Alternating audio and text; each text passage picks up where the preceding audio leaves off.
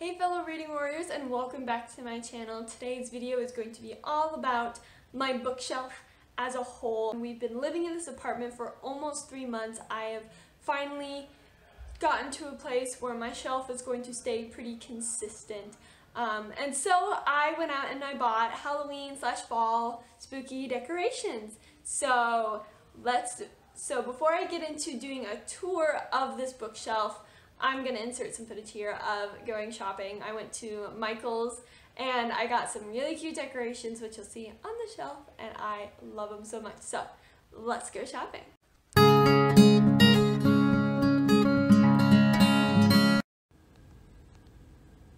Going to get those fall decorations before the first day of fall, but first gotta pick up a couple friends. Here we go.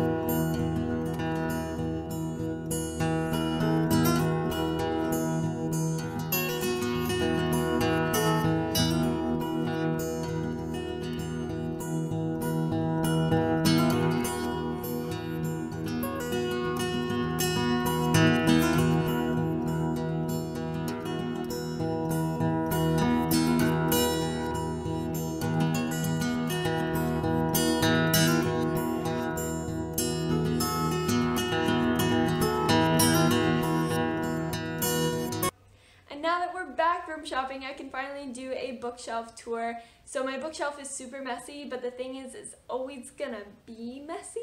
Like, there's never gonna be a time where it's like actually clean or nice looking, just because I have so many books and only one bookshelf. I actually, just as a side note, have another box of books that I don't have on the shelf, and those are mostly books that I'm like, some of them could be donated, some of them I want to unhaul, some of them they don't please me enough to make it on this one shelf that I have. So we're not gonna see every book that I own, but we're gonna see most of them. So I am super excited. This is the first bookshelf tour that I've ever done. I wanted to do one back at my parents' house, but that just kind of didn't work out with timing and everything. So I'm very excited to finally do my very small bookshelf tour, spooky edition. Here we go. So first things first, there are a couple things we do keep on top of our bookshelf that are not necessarily bookish related. For example, this is where we keep masks that are clean and can be used, as well as like where we would normally keep our keys and just other random like going out house things. We have some fall, almost Christmassy decorations, but I promise you they're not being used as Christmas decorations. So like we have this pumpkin here, we've got some trees, we've got an avocado thing, and then this is also just from our wedding this past summer. Someone drew a picture of us last year that they found on our Facebook, and we are having it there until we can actually put a wedding photo there. And also, just so you know, that next to our bookshelf is our game shelf. So with all of the different board games and, really just board games. We have a lot of board games and we love playing them. Anyway, but you're here to see a bookshelf tour, so let's get started on this top row. First things first, I want to apologize if you can hear my neighbors in the background. They are being quite loud, and they have been all day. And even in the past couple of days, they've been super loud, so it's just been really hard to find the time to film, so at this point, I'm just going with it. But back to the bookshelf, the first thing you can see obviously is this truth spell and curse removal spooky decoration. I got this, like I said, everything was from Michael's, and so I love this because it's so cool, it's so big, and it's bookish. And the thing is, I keep it up in this corner because these are all of my husband's books. So these are all the books that he got for classes that he likes to read. He reads very different books than I do. He tends to read more like intellectual to further his scholastic learning, which is not quite what I read. I should, but I don't. So because this is his specific part of the bookshelf, I won't be going through all the books that we have there, and also that's just kind of where I keep the decorations. So moving on to the other top half of the bookshelf here, my books start with A City of 1,000 Dolls, and then above it, In Real Life. I just got that book. I love it so much. So I have the Emperor's Blades, Before She Ignites. I have the trilogy, the Summoning Trilogy, that I've not yet started to read, but I will soon because they're a very good Halloween spooky read. A lot of the books on this top half of the shelf here are going to be read or recently read, etc. and so forth. But first off, there's another piece of decoration that I wanted to point out. So I have this magic poison stand, and I just saw it in the store and was like, oh my word, that's so cute. I have to have it. And then moving on, I do have a lot of books that I wanted on the shelf here. So some of the books will be kind of in front of other books. I wanted to make sure that every book was seen, but I couldn't literally do that with every single book where it could be completely seen, so I put some of them in front just to try and get them all in there. So the first of the books that I have kind of just laying in front, I have Catherine House by Elizabeth Thomas. I've not yet read this. I have Dracula by Bram Stoker. I love that one. And then I also have Deal with the Devil by Kit Rocha. Then to clear those away, I have Caraval by Stephanie Garber. I only have the first one because I have not yet read it. I know I'm going to love it, but I'm going to wait till I read the first one to buy the rest of the books. I have Frankenstein by Mary Shelley. I read that last year. I have Star Daughter. I have yet to read it, along with A Song of Ice and Ruins. I have yet to read these two, and they're both mythology based, and I am so excited. I also have The Prisoner's Wife, which is a historical fiction. I have The Mermaid, which I've started reading, just not yet finished, and My Calamity Jane, another kind of historical fiction I have not yet read. Then there's Clariel by Garth Nix. I have read the Abhorsen trilogy, but I haven't read any of the other books in that world, although I have read another Garth Nix book. I just don't own it, and that was Angel Mage, and I enjoyed it. And then on top, I don't know if you can see all the way back there, is the Tea Dragon Society. Love that book, absolutely adored it. So that's what I have on the top shelf. Then next we have the second shelf, and the second shelf here is really jammed full of books, just because it's not all of the books that I have yet to read. It's a lot of the books that I have read and I love, and that's kind of what I'll have surrounding me in the back of my videos, because you can always look on the middle shelf and see what my recommendations are. So I've read most of the ones on here. There are very few that I haven't, and I will let you know. The formatting for the shelf is actually quite different than what I have on top, and I'll show you that in just a moment. So with this shelf, it's quite different because I still have things layered on top here, but I actually have a bunch of books behind those ones. So I've got like Part of Your World, Mirror Mirror, Straight On Till Morning, Tale as Old as Time, A Whole New World, and Once Upon a Dream. Those are all the Twisted Tales that I have that are the Disney version. Most of them are by Liz Braswell. There's only one by Jen Kalanita, and that's the Mirror Mirror one. But all the rest are by Liz Braswell, and they're the Twisted Tales. I am hoping to get the rest of them. I think there are like 3 more that I don't own, like Conceal Don't Feel, Unbirthday just came out, and Reflection. Those are the ones I don't own yet, but I'm most likely gonna get them for Christmas. Even if like my family doesn't get it for me, I'm gonna buy them around Christmas time, so they'll be on the shelf soon enough.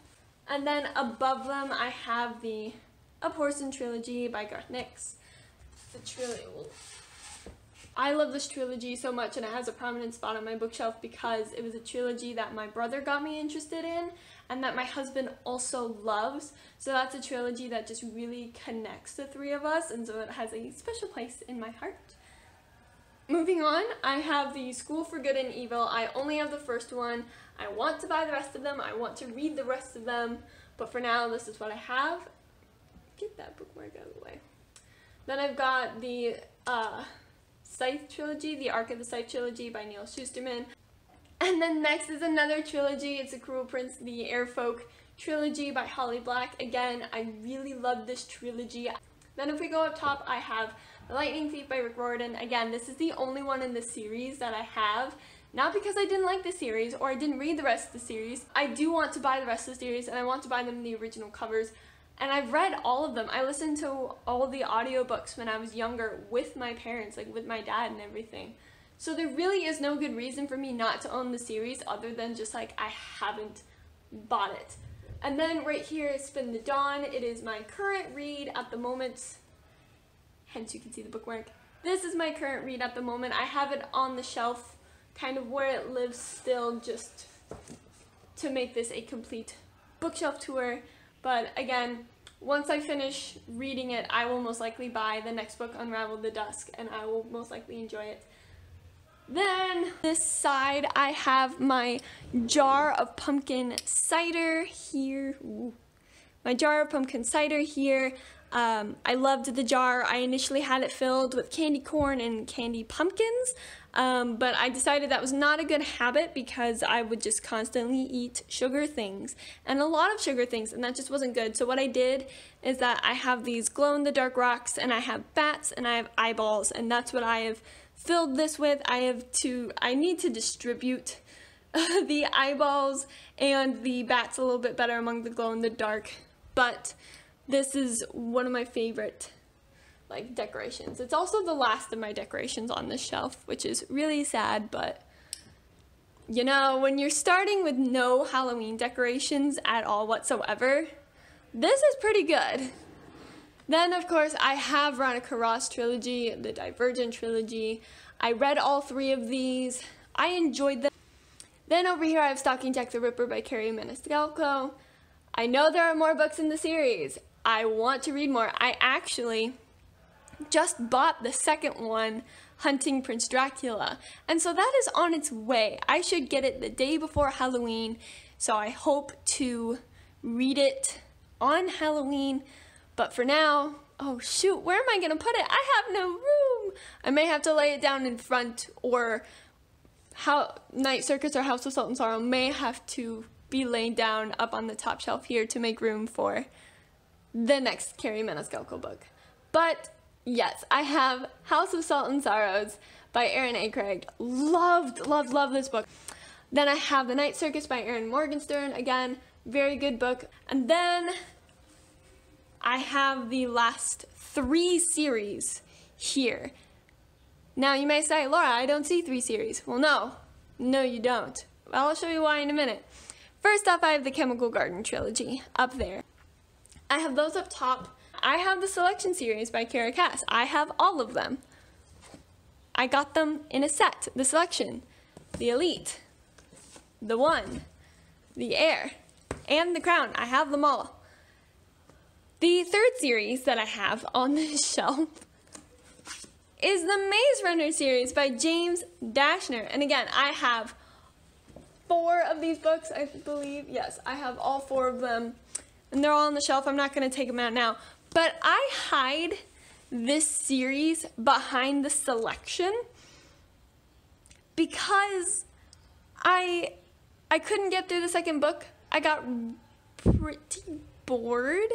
I admire the Maze Runner for what it was, and I admire the plot line and the creativity of it. However, it just could not keep my attention long enough to finish it. So I'm debating if I want to unhaul the series or donate the books, just because I probably won't ever finish reading it, and it's not something I necessarily need on my shelf if I'm not going to read it. But also at the same time, it's one of the few like complete series. Like this shelf is the only shelf with a complete series on it.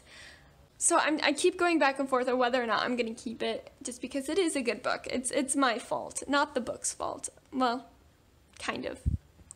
So as you can see, this bottom shelf is quite the mess. I have no idea how I'm going to fix it, and because of that, I don't know if I'm ever going to fix it. Yeah, plus this is not what people see. This is the bottom. It's not where people who walk into my apartment see, and it's also not something that ever shows up in videos, so like I've been okay with it being a mess, just with the understanding that I don't know how to make it better. So yeah, I have Golden Hand by Garth Nix here at the bottom because I couldn't quite get all of Garth Nix together to fit. I couldn't get the 5 books that I own, and I couldn't get Golden Hand and Clariel together unless I were to give up space for a different book. It's just a whole thing that I just didn't want to go through. I have Fahrenheit 451 by Ray Bradbury with Little Women. Those are a couple of my classics. I should really organize my classics to be together, but I didn't. That might be something I should do.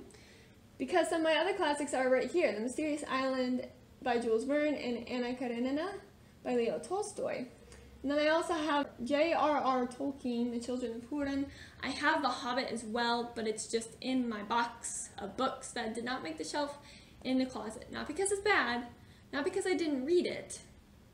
It's just there. And then I have the Winter Palace, which is historical fiction, and I have Invictus, which is science fiction. It's about time travel. And then I have Master and Margarita, which is translated into English from Russian. I have Everything, Everything, which is contemporary. Then I have The Uglies by Scott Westfield right here. Just the first book. Again, so many first books in a series. I love the series. I've read the entire series. Why don't I own the entire series? Great question. I do not have the answer for you. And then we're going to move along. So this is Psych's Guide to Crime Fighting for the Totally Unqualified. And this is based off the TV show Psych, if you don't know. I love that show. This was given to me by my brother. And again, it's another book that we have like bonded over because we both love Psych. He got me interested in it. So that's kind of what I have display in front. Because it's one of my favorite books on this bottom shelf here, and I really didn't want to keep it in the closet, but it needed to just not be part of the shelf like all the other books. But if I move that, I've got a lot more books behind it, such as The Tiger's Curse, first in the series. I've only read the first one. Maybe I'll continue. I don't know. The Invisible Library, I've read, meh. The Killing Woods, I've read, meh. Gulliver's Travels by Jonathan Swift, not read. Paper Things, Aragon, Miner's Lady, and Alive by Scott Sigler, as well as the first Hunger Games. I also have just purchased the second and third of the Hunger Games, so Catching Fire and Mockingjay, so that the trilogy will be complete. I do not have a Ballad of Songbirds or the Songbird Ballad. I don't have the prequel about President Snow that came out fairly recently, like this past spring. I do want it. I have not read it, but I figure I needed to have the rest of the trilogy before I went and bought the prequel. And then moving up to these ones up here is An Unkindness of Magicians, which is one of my favorite books on the entire shelf. The reason why it's not on display, I think it's a cover thing, but like even the cover isn't bad. It's just white, and for it being so close to the ground in this like old little apartment, it scares me, so it's well protected here. Then I have The Book Thief, American Born Chinese, and Juliet, which I really liked. It's half historical fiction, half modern-ish. So we're going to put Psych back. And then moving to the other side, I have Peter Pan, another classic. I have The Witches of St. Petersburg, which I should put next to The Winter Palace, considering they both take place in, like, historic Russia. I also have The Little Prince, Le Petit Prince. It is the translated version, so it is in English. I do want to get the original French. I just haven't done that yet. And then I have A Tale of Two Cities. I tried reading it. It just didn't work for me. I have Unravel Me. Yeah, so I have one book in this trilogy, and it's not even the first one. I read the first one and I loved it, and that's as far as I got with the series. But here I have Unravel Me on my shelf. I just need to buy the rest of the series and read the rest of the series. Although if I'm going to read the rest of the series, I'm probably going to have to reread Shatter Me, considering I read it like almost a year ago, and I am so bad at remembering books, like absolutely horrible. And yet I refuse to reread them unless they're actually that good. Then I have The 1000th Floor. Again, first one in the series, don't have the rest. Don't know if I'm going to keep it. The only reason I'm keeping this book right now is because I like the cover. Yeah, I'm keeping it for the cover, but I just wasn't a fan of the story. It's not my style of story. Nothing wrong with the book, just not my style. And then I have The Candle and the Flame by Nafisa Azad. Love this book. I have Murder on the Orient Express and Other Mysteries by Agatha Christie. I've read Murder on the Orient Express, but not any of the other ones. I'm slowly going through them each year on Halloween as just a mystery to read. And lastly, along the main row of books, I have Anna of Cleve, The Princess and the Portrait. That's part of a series, a historical fiction of all the wives of, what is it, like King Henry VIII or something. And so this is not the first one in the trilogy, or not the trilogy, a lot more than a trilogy. This is not the first one in the series, but it is the first one that I'm reading. They're not exactly, like, you don't have to read one after another to know what's going on. They're just, each one is focused on each woman that becomes his wife. So there is an order you can read them in, but you don't have to. Or at least that's what I'm assuming, because I'm in the middle of this one, which is in the middle of the series. It's like his third wife or something. Then I have my complete Grimm's Fairy Tales. Slowly working my way through this. Love it a lot. And on top of it, The Secret Garden. So as you can see, this shelf is extremely disorganized. I don't even have like my classics together or my translated works together. I just don't have any of that. And that's because I kind of just threw things on the shelf and said, okay, it's good for now. And then it's just been good ever since then. I would have loved to organize it before filming this, but I also know that there was no way that that was going to get done. So I wanted to film this video so that you guys can see what I am working with in terms of what books I have and what space I have for the books. I'm hoping that this video will motivate me to rearrange at least the bottom shelf so like things can be together, but you know, we'll see. But that is my book tour. So yeah, that is my shelf right there. My 3 shelves of book.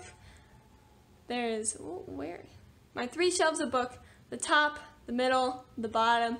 That's it. Like I said, I have another box in the closet, but I'm not going to pull those out to show you, just because they're not on my shelf, and this is a bookshelf tour.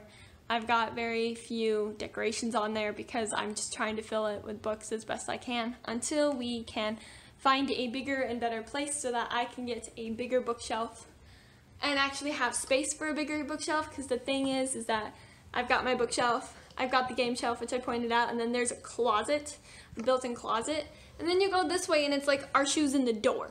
So like, this was the only spot we had to fit a bookshelf, and this is the only real size bookshelf that we can actually fit. We could theoretically do a taller one, except that's where we hung our marriage license for now, so, or at least our copy of the marriage license.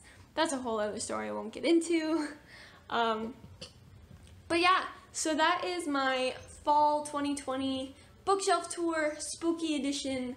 It's not like that spooky, but like the decorations I have on there right now are of the spooky variety. So I'm hoping, again, like I said, maybe I'll do another one of these in a year when I have a different shelf and I can put more books on there and I can have more and better decorations. So I hope you guys enjoyed that.